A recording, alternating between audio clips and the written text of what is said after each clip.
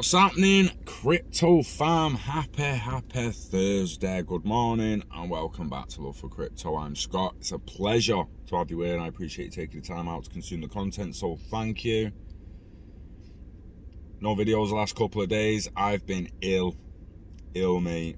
Not been this, I've not felt as bad as I felt in the last couple of days in years. I actually can't remember the last time I was that ill. Flu hit me bad. Getting over it now though.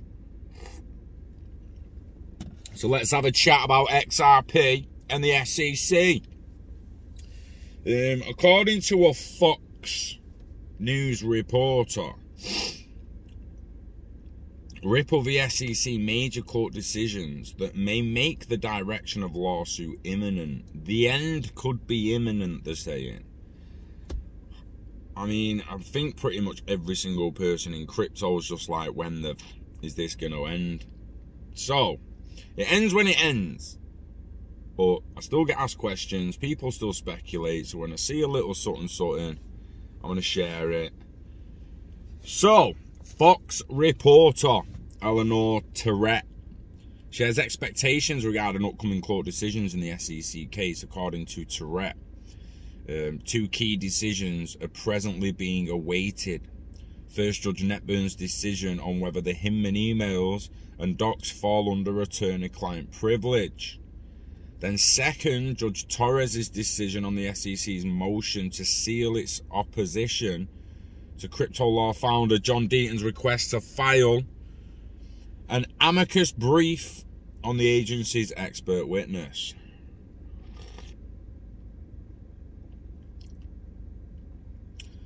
So she tweeted, "What are we waiting for in the SEC Gov versus Ripple lawsuit? Two things. The decision on whether the Hinman emails and docs fall under attorney-client privilege, and the decision on the SEC's motion to seal opposition."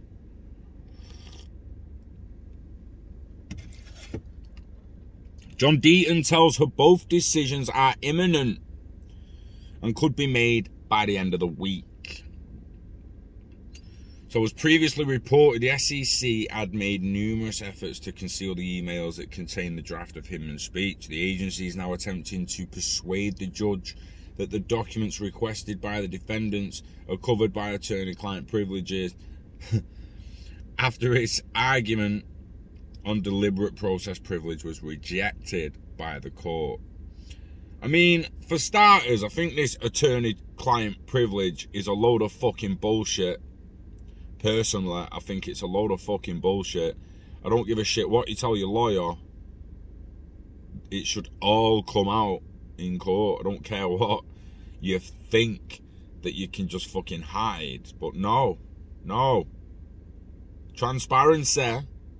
Yeah, that's what we want. We want fair systems of transparency and trust. We ain't getting that here.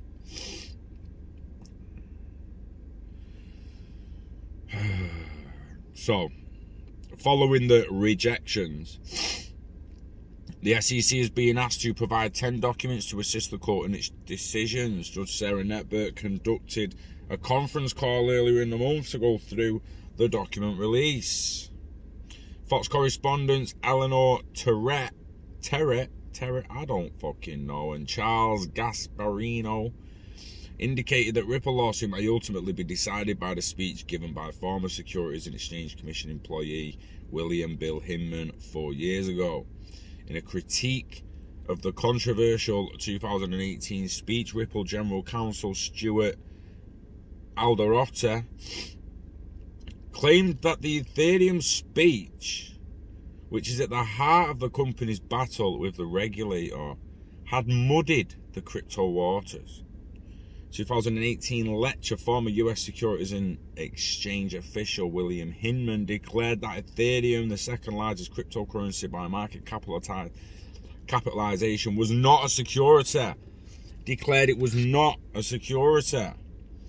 In May, crypto law founder John Deaton requested the court file an amicus brief to participate in a Dubert challenge involving the testimony of Patrick Duda, an expert SEC witness who claimed to understand the factors that led XRP holders to purchase the asset.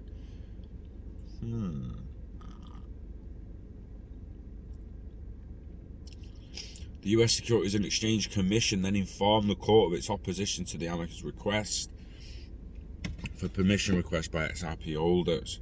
I'll tell you why I bought XRP, not because Ripple promised me that I'd make money as Ripple made money. I bought XRP because it was the fastest, cheapest, most efficient digital asset out there, and I wanted to own the fastest, most efficient digital asset out there, the most liquid asset on the planet. That's why I bought XRP. But if you want to label it as security, SEC, and give me a nice big fat payout, I bought it at $3 per XRP. I got 10,000 of them. You do the maths and send it over, yeah. Sweet.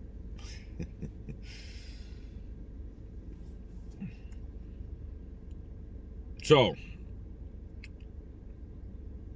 according to recent updates shared by defense lawyer James K. Phelan, Ripple defendants have requested that their response to SEC's opposition to the motion to be filed publicly. However,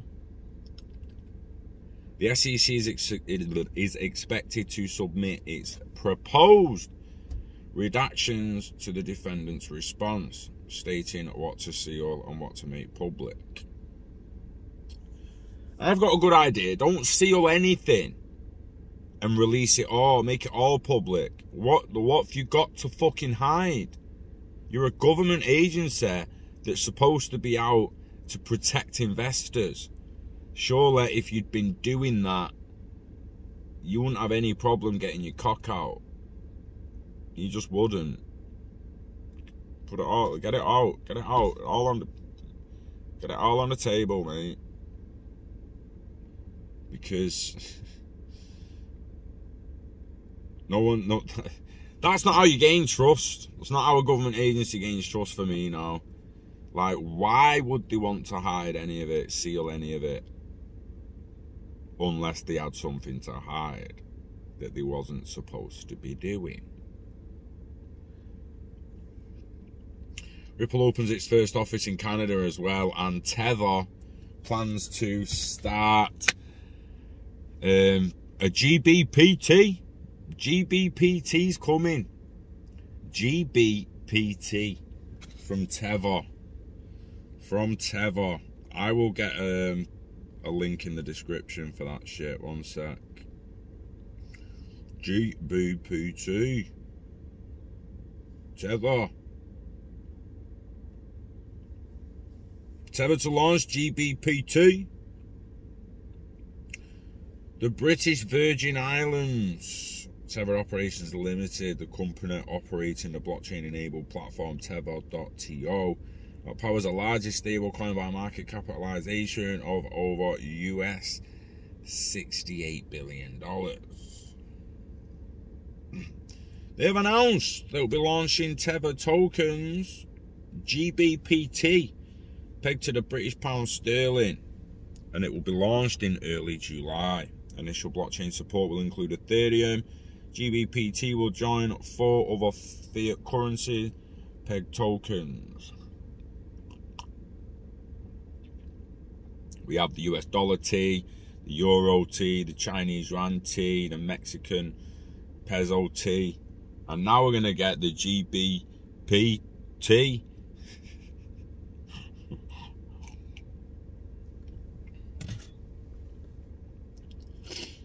Fascinating. To think that Tether's getting out there before all the central banks is absolutely incredible. It makes you think, like, they're fucking smashing it. Whether you like them or not, whether you agree with the protocol or not, they are the most popular stable coins. They do seem to be the most stable coins. So, yeah, it's interesting. See, a lot of people want to look at their portfolios and their assets in their local currency, the value of them. They also want to trade out in something of value they know. Selling at the top to buy in again at the bottom. Some people in the UK don't want to do that with dollars. They don't want to think, all right, well, it's so many dollars. No, they want to know what it is in pounds. And it might be easy to do a shitty little conversion, but why when you can sell it to GBP and you've got your pounds there, you've got your pounds value in front of your face. I've said this many a time, the only reason we really actually do need them currencies moving forward is to know what shit is of value. Bartering is a much better form of trade. It just is. It's just IOUs and fiat currency make it slightly easier.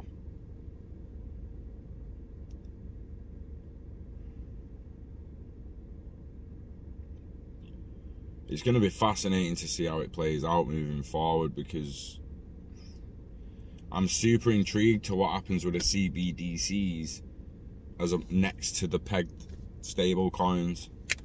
So let me know what you think in the comments. Let me know what you think. Will Tether just dome stable coins? Are CBDCs even going to be used that much by people in crypto moving forward?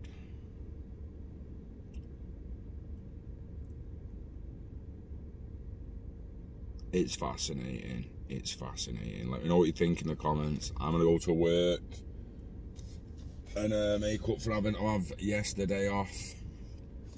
You know the dance. Invest in yourself, invest in the internet of value, live long and hodl a lot, and never let it go.